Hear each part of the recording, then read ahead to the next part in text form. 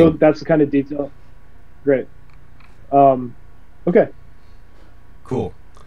So, in the world of open source ecology, do we go with workshops? Do we try to organize an extreme build? John, tell me your thoughts on what you think, yeah, just from an outside view, what would be most appropriate as we move forward.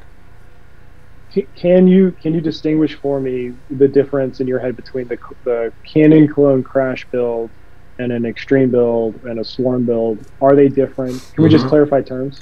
Yes. So there are several options on the table of what OSE can do right now in terms of programming and revenue generation.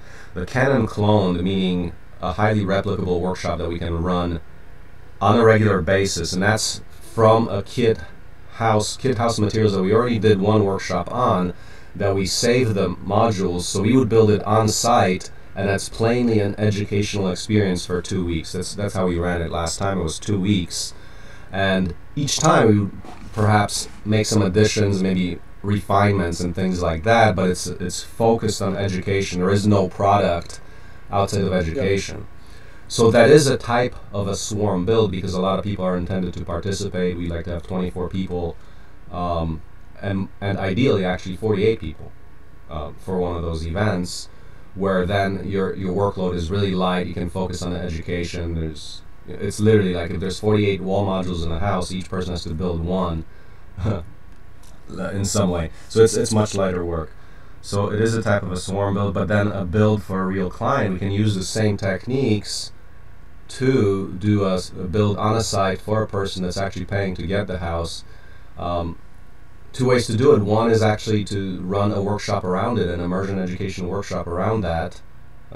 So that would be the concept of the swarm build there. Or we could find a client and we build, not in terms of any public workshop, but just getting a crew of people together. So does that explain it all? Yeah, 1 second, I'm just capturing. Yeah. Okay, so let me read this back to you. Option 1, Canon clone. This is materials that you have on site, and this is a rehearsed, structured process from start to end that is focused on education. Option 2, build for real client, incorporating education as an immersion workshop. Option 3, build for a client, assemble a crew based on your needs to produce the product, not on education. Is that fair? Yeah, that's right. Though 2 and 3 can have an element of the education if we work that out, how to do that properly. So for example, ideally I would like to see the apprenticeship program where we are doing real builds as part of the training. Why not? That'll be the best way, the quickest way you can learn. You're interfacing with a client, you're seeing a real product come out. So options 2 and 3 ideally would be linked to the apprenticeship program that we create, right? Or it could be a triple thing where it's apprenticeship, client, and public. Now the public would be that we advertise this, learn how to build this house in 2 weeks. Your dream home, that's a small starter home of 1,000 square feet for 100K. So those three, I think eventually I'd love to run some of these at least, and there could be different contexts under which you run them, from actual charitable, like literally getting a bunch of people from a block, and we're revitalizing this neighborhood right here. Where say for example, there would still be a client, we were actually building a real house, say the city even bought a land as part of their affordable housing program, things like that. So you can have creative mixes of those, and we're on 2 and 3, we'd like to evolve to the highest level of integration there with those 3 elements in one, and for right now, do what we can execute. And this is why, once again, the open source nature of this, let's get more people around the table so we can actually execute and have the bodies and have the planning and all that to make it a reality. My gut is start with Canon clone and do 1 or 2 of those before we make a decision on what the next step is, because the progression from Canon clone to build for real client, I think, is the biggest hurdle that Yeah. we need to cross right now. Yeah. And I think it's a great intermediate step. So that's Yeah. my instinct. Yeah. Yeah. Um, in my opinion, as we shoot towards solving housing for real people Mm-hmm. in cities, as that trajectory goes up, so does the need for credibility. Yeah. Yeah. Yeah. Credibility, and that comes from amazing results. You know, we got to do well, Right. and that's where the open source could shine. That's that's how I see the kind of constant improvement. We have to build in that feedback loop into the whole process. Yeah, everyone wins. Right. Okay. So given a Canon clone, you already have the materials on site. You've done some version of it before.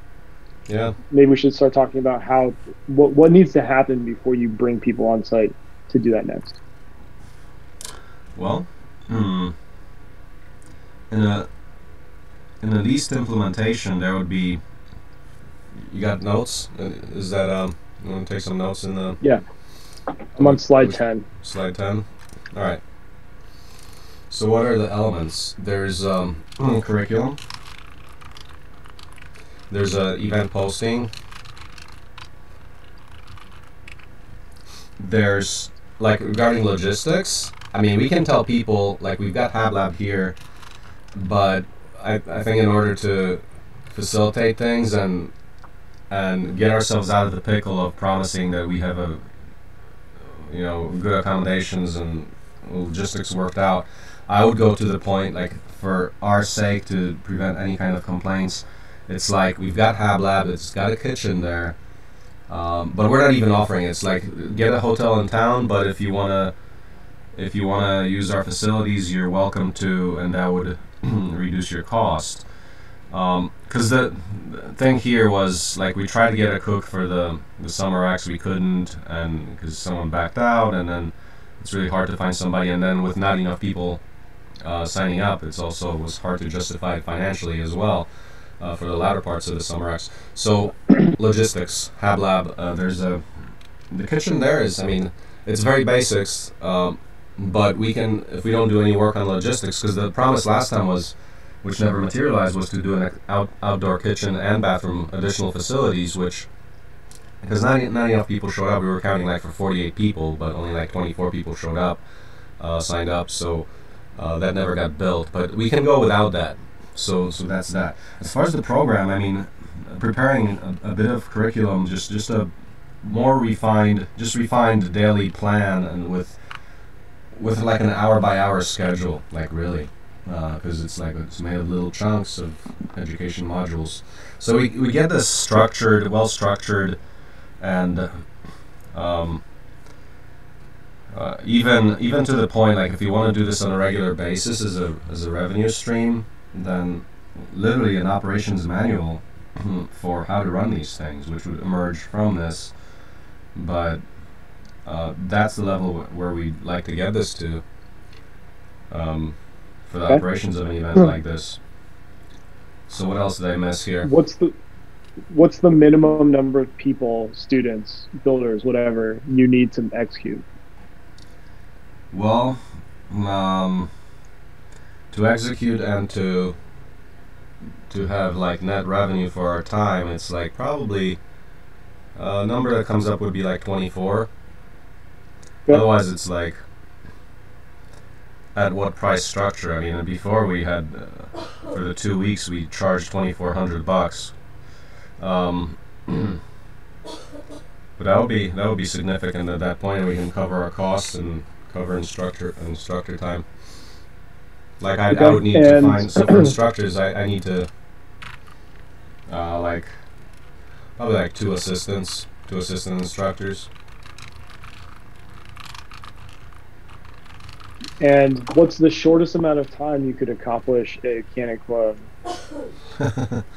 build? While getting 24 people to show up. What is the minimum time? I mean, 2 months if that's all we did. to prepare for a good event. 2 Oh, months. no. I meant once they're on site. What's the minimum Oh, length of the you know, build I and would tear do. down? You know, we could do 7 days. That would be a really good, like a week course. That would be like people would have plenty of energy. It would be exciting. 1 week you can get a lot out of it. We can still build the whole house in that time. Um, at which I would say 1 week, 48 people. Uh, if you do 1 week, 24 people, it it gets more tiring. Okay. That's the So would you realities. say you need at least you need the equivalent of uh, four, 24 people per week, roughly. Yeah, people like if the 24 people were actually working, then yeah, the 24 would be enough. Um, it depends. Or a different way to say that actually is probably 2 weeks. If you have 24 people, you need 2 weeks. If you have 48, Yeah, you can do it in one. yeah. Okay. Um, 2 weeks per 24 attendees. Okay. Mm-hmm. And from the um,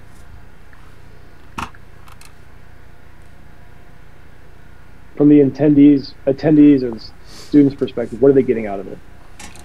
Getting a good overview of a complete build process, including foundation. Well, actually, let's stop at the last one. We actually poured a foundation during the 2 weeks, which was, I think, cool. We can start, since we're going to run out of foundation space, we probably say, no, it's without a foundation. We reuse a foundation that we already have.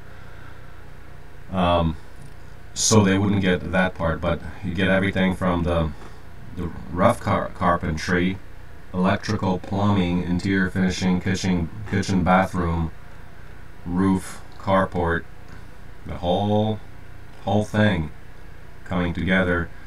I guess minus the landscaping at the end, because we're gonna landscape this unless we could if we get some like trees and pots or things like that.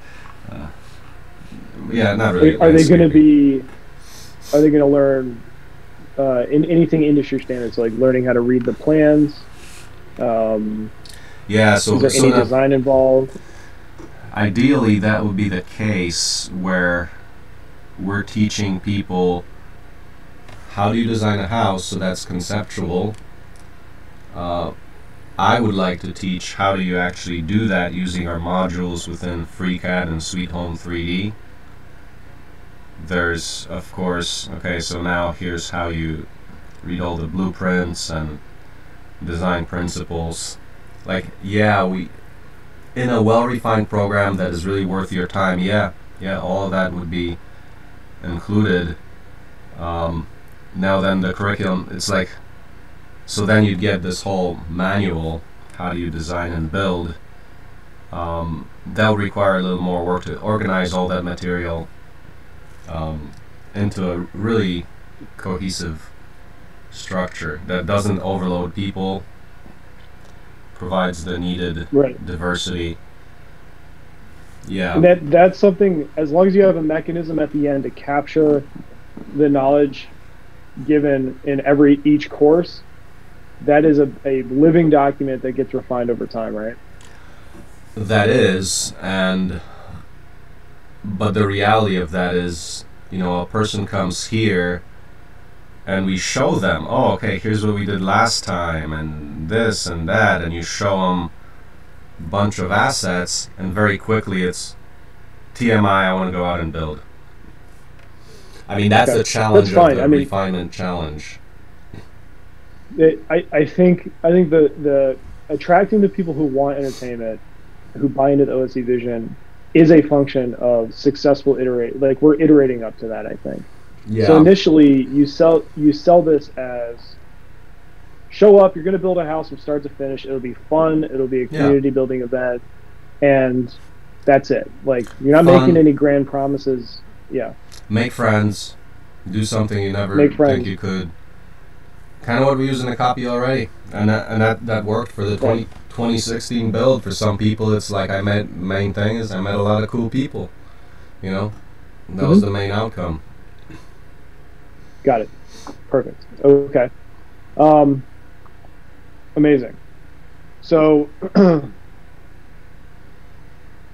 I'm just going through this. You need at least 2 instructors, so for 48 people. Well, let's stick with 24 just because I think it's more realistic. Okay. 24 people meet, and there's you at the top. There's 2 people working under you to help manage. So what that means is that each of those 2 people would essentially have a span of control of roughly 12. Yeah. Which seems kind of high. It's definitely doable. But I think if that's the case, then yeah. Yeah, I mean, for the quality of the experience, you want that ratio to be up. I mean, you'd want like 4 different teaching activities and 4 people on those groups. I mean, I think for quality, it's like, if you want a really quality event, probably like 4 people with groups of like 1-to-6 ratio, where then one person can really teach a smaller group in a more intimate setting, as opposed to like, you know, not enough of me and people might be lost here and there. So that's, I mean, at 4, I mean, for learning real technical skills, that would probably help. It's just all safety, tool use, all that. What kind of qualifications would you need them to have, those 4 people, or do you already have individuals in mind? No, don't have specific individuals, but they would have to be basically builders who are also teachers. Okay. Would they have to know anything specific about the OSE modular system, or would you bring them in a couple days ahead and be like, this is how we're going to do this? You'd want to give them a boot camp and crash course on how we do this. I mean, ideally they would be familiar with it already. There's a person in mind or 2 that come into mind from former workshops, people who are actually builders. But ideally they would be familiar, otherwise you have to catch them up to it. People who are open-minded to learning, of course, yeah.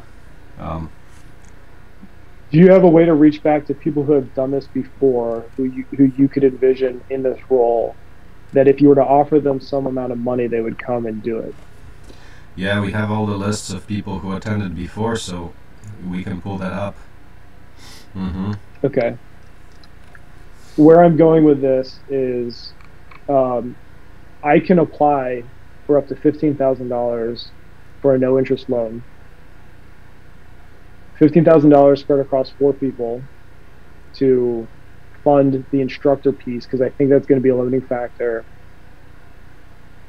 To get the first program through, if we can get 24 attendees, I would pay back that loan using revenue from the loan. Or, I mean, revenue from the attendees. Does that seem feasible? That's feasible. Okay. I mean, at the stage that we're at. Okay.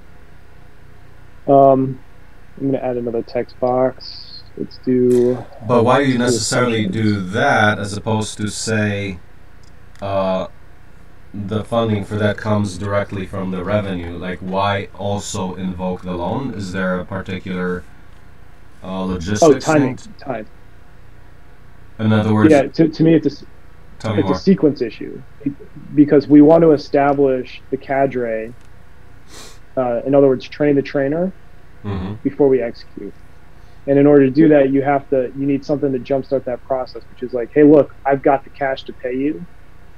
If you show up and commit to a 2-week thing, or 3, including the week-long boot camp or refresher, whatever it is, then you've established your cadre, which means that your program is becoming more real, so that when you actually send out the application to people to say, like, we want you to come pay us to do this, you have something to show for it in a way. It's like, we've got, everything's in place. This is a real thing. It's happening.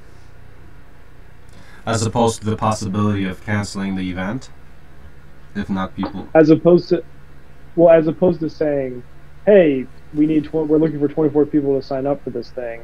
Have 24 people sign up, but not have the instructors yet. In other words, I'm betting that it's harder to get the instructors in place than it is to get the applicants to do this. Really? This is not based on my experience with OSC. This is simply based on my experience planning training. What kind of like I want to. Yeah, go ahead. What kind of training does this experience come from? Oh, being a company commander in the military. Where did you have to recruit your people? Like, can you give me an example that shows me more? Sure. Yeah. Let's say I'm planning a live fire exercise in which my soldiers are going to maneuver through a range and shoot down targets, and while friendly units are moving next to each other. It's a really complex thing. One of the first steps you do, you recon the training site, you develop all the planning and timeline and make sure everything's safe.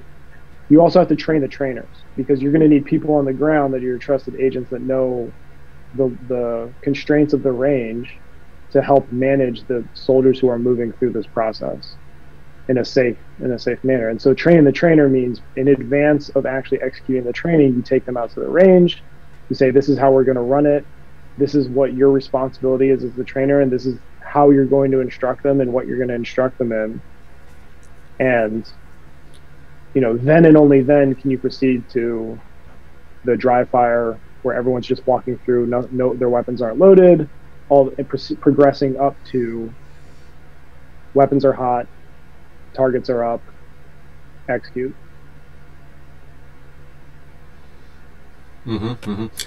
Just explain this. I don't want to get too far into. Yeah, I don't want to get too far in the weeds here. The bottom line is that's an option to incentivize instructors to come back, so that you can train them to help you make the actual event smooth.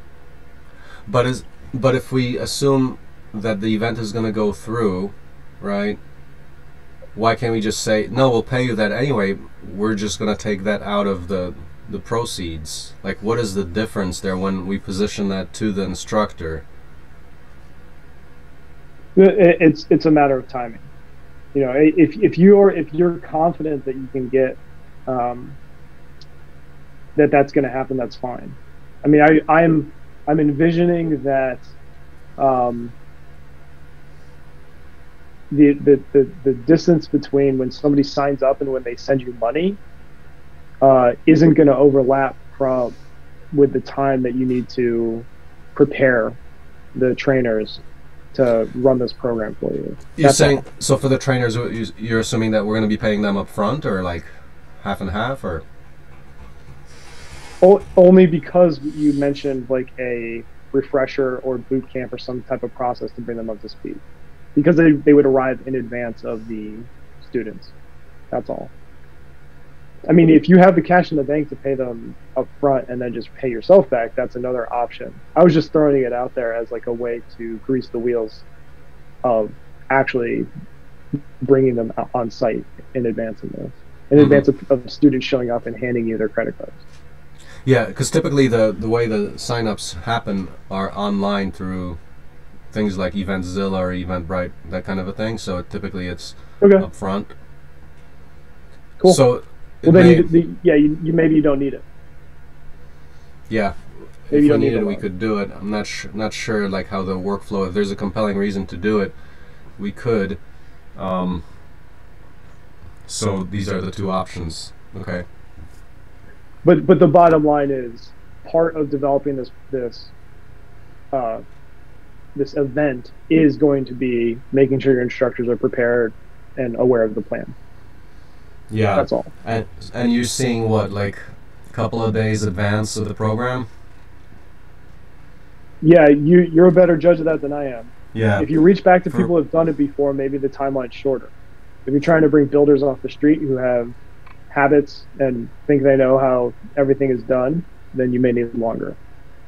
Yeah, that's actually the main challenge there. Like psychologically speaking, it can be we were kind of talking about this yesterday here. It's probably gonna have to be 5 or less years in a profession, because otherwise they get too stuck. No, I mean, think about it psychologically. If you invest your whole life into a way of doing things, and now we say, oh no, actually you've been doing it wrong your whole life. It's a real psychological pain that very few people are going to want to go through.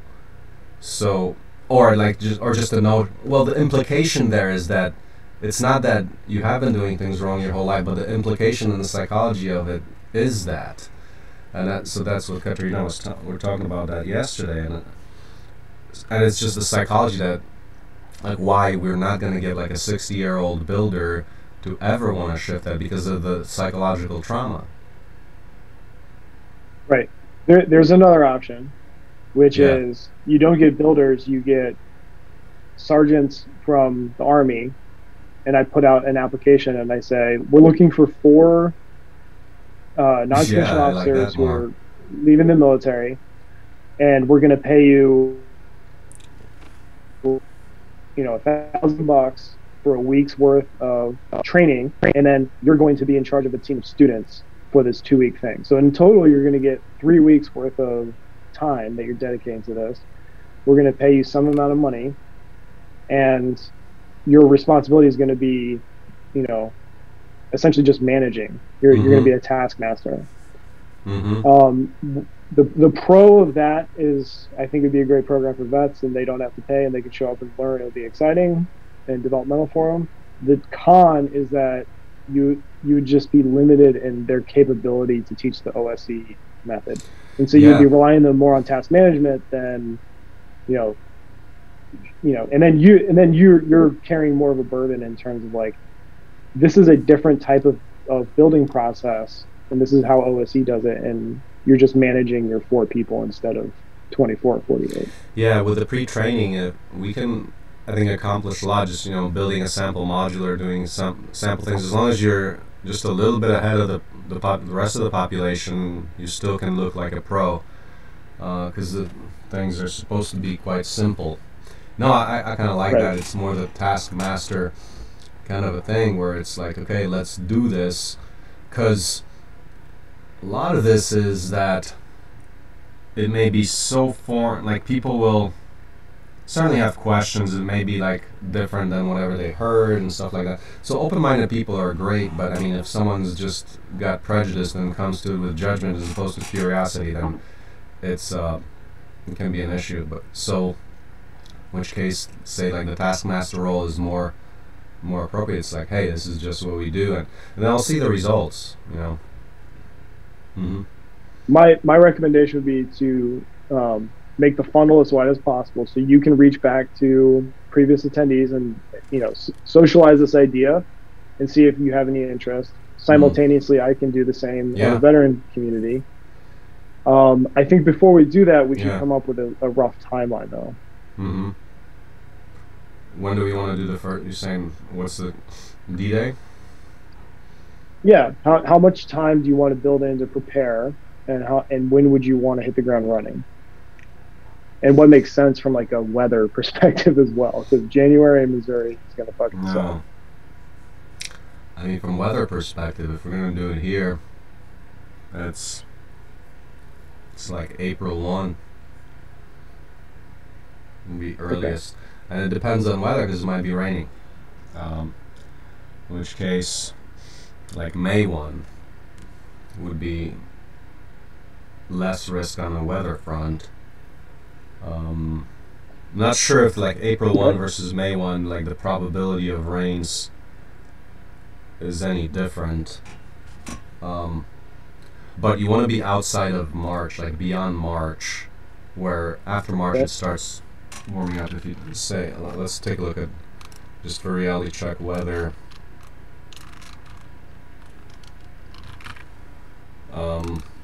Take a look at, this is what we've got around Kansas City. If you look at the chat.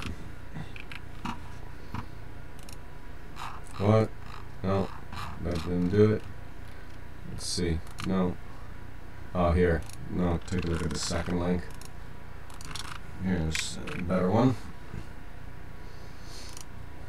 You know what's interesting is this, we're almost following exactly the same process you would have to do to plan a military operation. This is. So, like, one of the things you do, your timeline is to follow this thing called Hope W, which is your hires timeline, your operational timeline, your planning timeline, your execution timeline, or your enemy timeline, and then weather. So like you're seeing on one calendar like all of the different things and deconflicting. Yeah. Okay. Let's see. So we're looking at, this let's see, like temperature. February, March. Yeah, so the bottom one is March. Well, actually, according to this, April is less likely to rain than May. And March is even less. Yeah, but it's going to be colder. Like, you want it to be...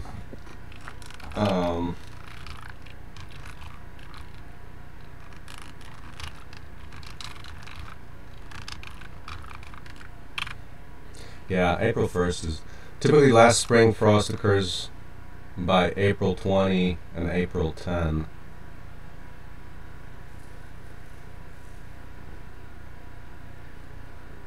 Yeah, so like northern is April 20 for last frost.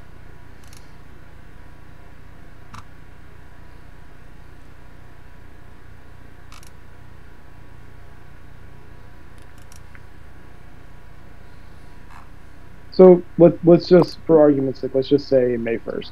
Mm-hmm. Yeah, I mean that's a realistic thing.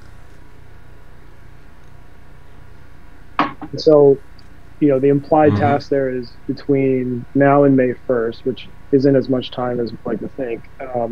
Right. We need to develop the curriculum, and I'm going to throw this. So develop curriculum.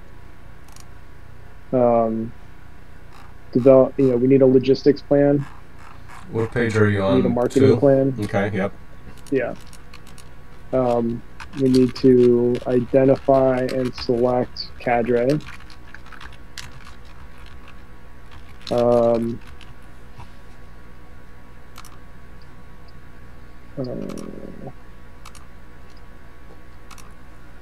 Actually, I'll change marketing plan to like we need to pick 24 people. Well, you know what? For like, because we're going to be on a foundation, it could actually be either April 1 or May 1 with respect to the weather starting to shape up, because actually we would run, like the build would happen inside the workshop for a lot of it, so it's not, it's, I was kind of thinking in the mindset of we're trudging in the mud and stuff, but no, this is not mud, this is going to be on paved ground, because the foundation is already paved. We have this area that's already paved, as you will see. But anyway, I'm just saying. So it could be earlier, is what you're saying. Yeah, April 1st or May 1st. But we should. Yeah. Let's put that in. Next time we'll just pick one or the other. We can refine that. Yeah. Okay. We also need to pick 24 people. You mean recruit? Yeah. Or, I mean, they're going to be paying you, right? Yeah. So it's going to be, we need to create an application, I'm guessing, or do you already have that? A simple online stuff through our website. That would be the standard registration forms. Okay. What about video, like a promo video? Promo video. I mean, I do have a lot of footage. It's good, including like last night.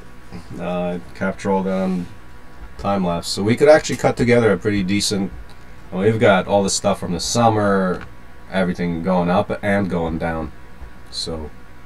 Okay. With some decent cameras. Okay. I think, given everything that we're talking about here, the promo video, editing down that footage into a promo video, I think is a good way to use your time before we start thinking about the application and finding a cadre and everything, because that's going to be the thing that captures people's attention. Yeah. And and it's less of a physical lift for you. Oh yeah, man. What I could do, I mean, I could try doing a partial outsource of this thing. Like, I would have to do the script and prepare all the assets, but that's the kind of stuff I do already because I use a lot of that stuff for learning and review and going through the plays. So if we have well-organized footage, we can. It's almost an automated process that yields that video, pending some really skilled people. But yeah, I can organize the video and work on that. Yeah. Okay. So I think we accomplished a lot today. Do you want to keep this Wednesday weekly thing? Yeah, we do. Can we maybe do it more like the evening time, like 6? Does that work for you, 6 Central, or is that too late? I think with enough advance notice, I can make it work. So next Wednesday at 6 Central. Yeah. Okay. That'll be cool. Yeah. And then, so how often are we gonna run these things? What do you see like as the picture? So here's, we got this builder crash course reinforcing the fact that we're actually starting to build for clients and stuff like that. But what do you see as the cadence? Well, I think you need to do 2 or 3 of these. I think the first one is going to be informative for you on how quick the turnaround can be, because the limiting factor from where I sit is going to be participation. After the first one, you're going to want some time, probably a couple weeks, to do an after-action review, to capture all of, edit down the footage that you took from that thing, collect testimonials so that we can refine the process for the second one, and then open up the application process again. Maybe we do that simultaneously so that there's not, to reduce the lag time. But I think realistically you're going to have to do a couple of these before we move on to clients coming to you and saying, like, I want this. Because that's in addition to, we're going to have, by that time, we'll have our house here that's ready for tours and the brochure and website probably.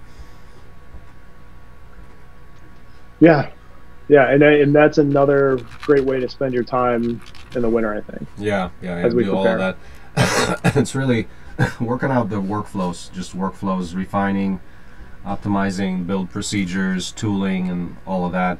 I mean, the other thing is we haven't done it yet, but I want to build this new workshop dedicated to the modules production, your little micro factory. It's doable on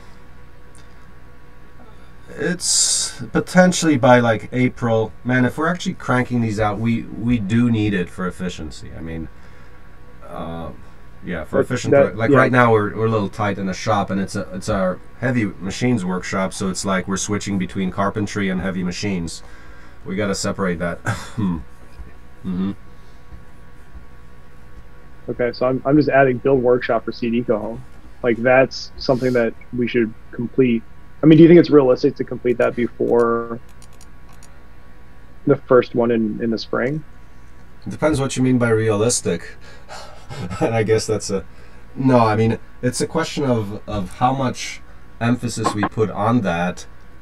I think we have the budget for it. It would be part of a budget to actually get production.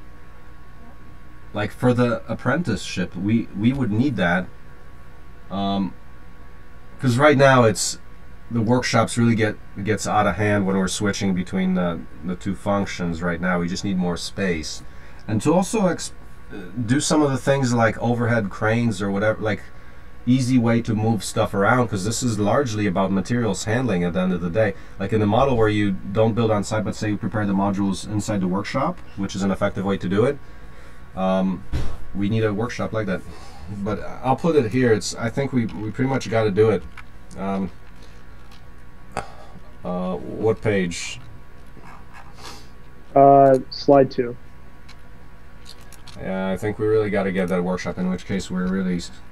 Like when I tell you about the high revenue projections, that's part of the infrastructure that's needed for that. I mean, it will help.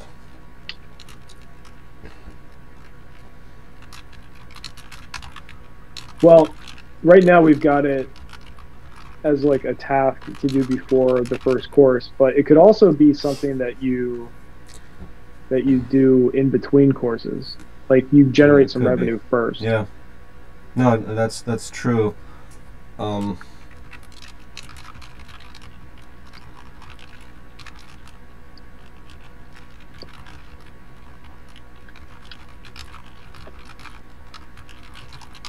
Have to really get clear about what is the proper sequencing on that one, because the priority right now is get the house finished, so we can start tours and a website, and then as people are starting to show interest, we build capacity in terms of manufacturing, and we could use what we have right now. It'll be a little less efficient in terms of having to move things around.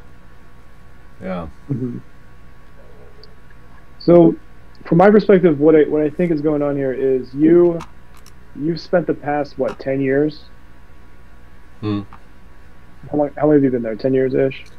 Since 2006.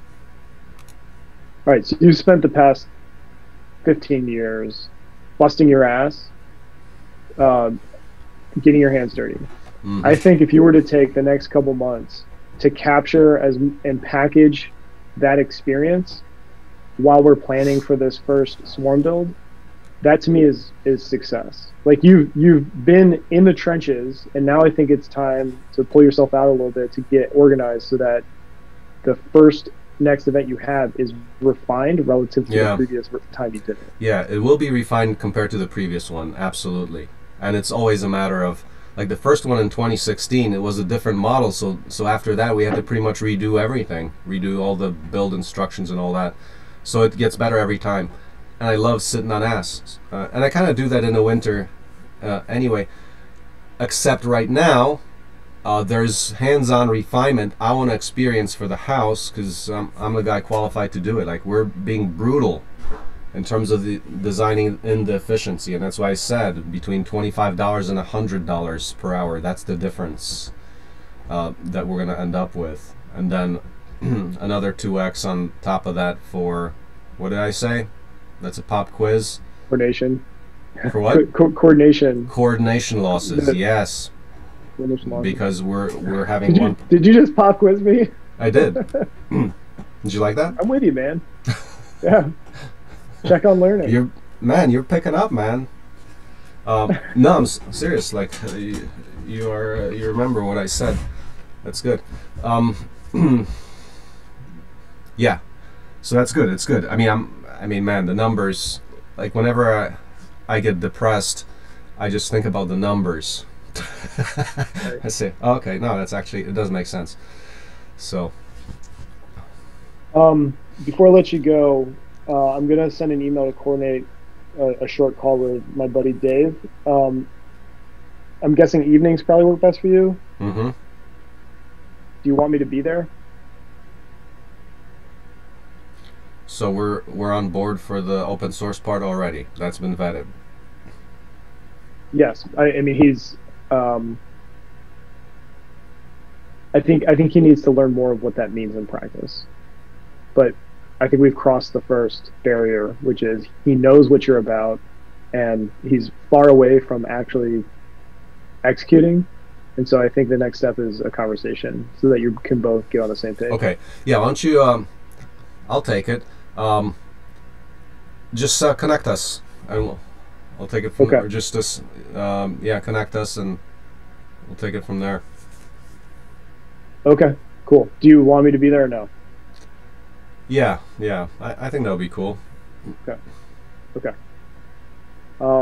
Is this a friend of yours great. through? Is it a friend of yours, or this is someone who? Just We're in the same support group. So Mm-hmm. Long story short, he's a former Green Beret and he's also in the IDF who went into business, and he's now at business school. So what's that? IDF? Israeli Defense Force. Okay. But then came to America and joined the military, and so we met through a mutual friend and have since gotten closer through a support group that we're a part of. Yeah. Okay. Let's see. Okay, so between now and next week, is there any one of these that you want me to focus on specifically? Like, would it be help to clean this document up, and into something more coherent? Yeah, a Gantt chart. Like put it on a timeline, on a visual timeline. Yeah. Um, Okay. Let me send you a template.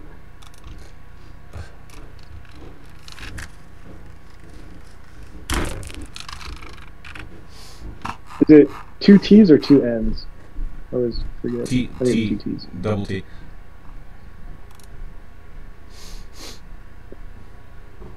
Cool. So I can do here's, that. for example, let's see, is that editable?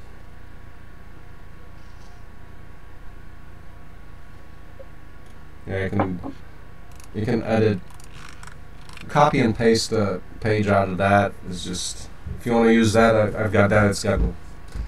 It's live editable. That's the thing. Like, because as soon as the rubber hits the road, you copy a page and make new changes to it. That's what I do. Because things change every time you learn something, so you shift things around, so it's an editable doc. Yeah.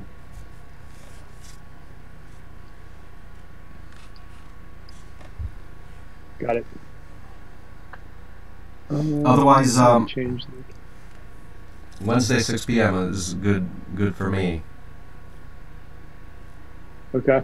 I just sent you a Zoom invite for next Wednesday, 6 p.m. Central. And for the phone call with Dave, though, is there a time that you want to propose, or do you want to just work it out? Yeah, can we try it? Can we just do the evening thing at 6 p.m. on another day? Oh, yeah. Yeah, it doesn't have to be Wednesday? No, because that's us, right? Unless you want to. Yeah, exactly. Yeah. Okay, cool. So another day on cool 6 p.m. All right. I'll let him know. Yeah. And so Steve also said just one thing, to step it up a notch, and based on a record of teaching this, like I think the big issue here is regarding teaching is just the scope, and that we're trying to do design at the same time that we're trying to do build, and too many things at one time. But Steve did say that you need a person who's killer in education, who knows how to do curriculum, who can make things compelling, like a person who is called like, oh, that was the best teacher I had, and either I build up my skills for that or find other people that do that, like just in a evolution of this program here.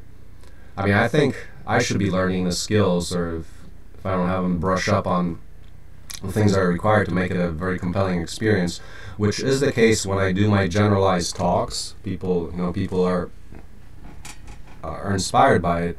When it comes down to technical, the rubber hits the road stuff, that's when people tune out, But I think getting the rubber hits the road stuff to the same level that the visionary stuff is at, that's an idea. So do you see the excellent teacher as being at the visionary level or at the rubber meets the road level?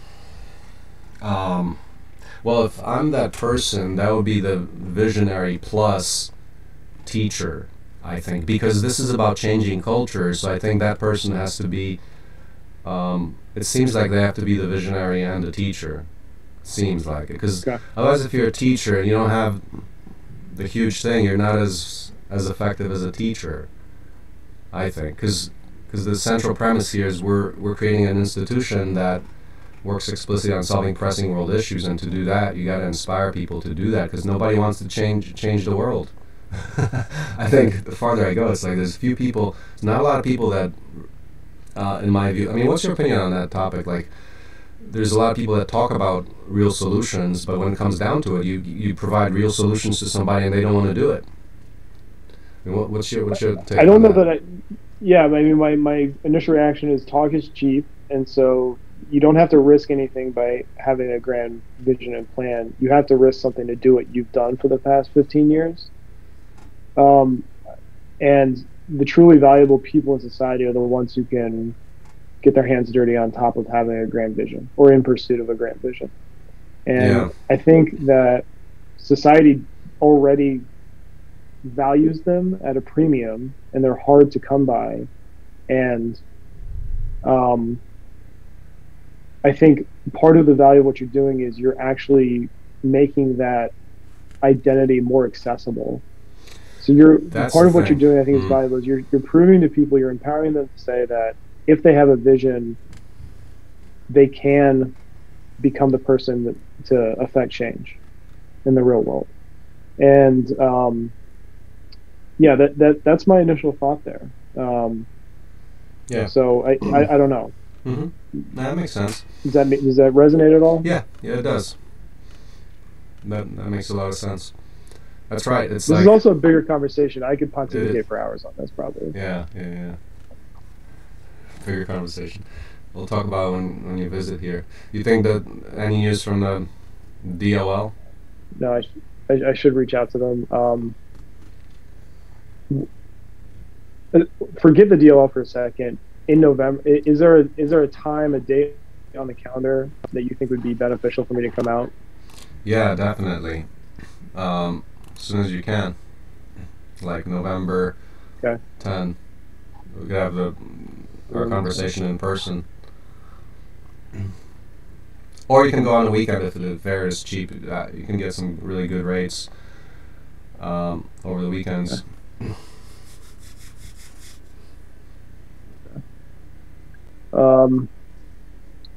What about the week of the 15th through the 19th? Any availability in there? Yeah. I mean, yeah. So November, that's so I have I do have the curriculum for the Summer X, so we're still in the workshop and building things like the torch table right now and things like that. So that would be partly that in a shop. I can't cut out too much outside of after hours because we still got to do it, but the weekends are free. Like, I don't know, is a weekend an option for you too? Maybe.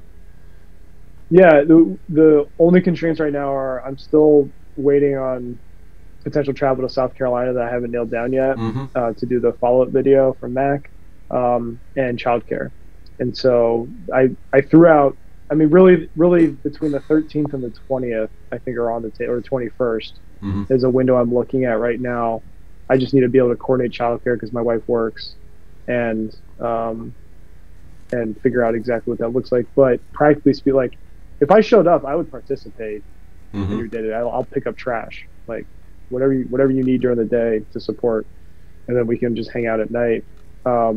Should I like bring a tent and? No, we got space in the be self-sufficient.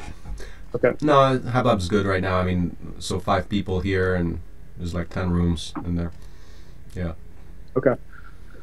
All right, I'll start looking at flights and see if I can nail down my other travel. Yeah, that'd be great. And before next week, I'll have the Gantt chart ready for you, and I think it's a good next step. Yeah. I mean, start. Let's just. I mean, I think this thing, the CD Go Home crash course, I'm pretty sure it's going to stick around. I mean, because we got to be teaching people like this very fundamental skill.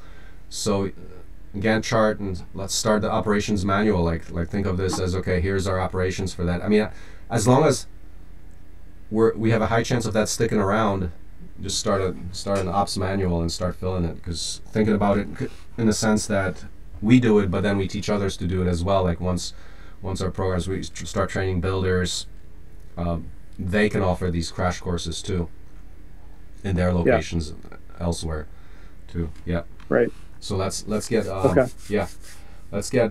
you want to do that, just let's start a document that's our operations manual for that, and the Gantt chart is part of it. But I mean, the working doc right now, we keep evolving that, keep going. All right, I'm just gonna make sure I capture this real quick.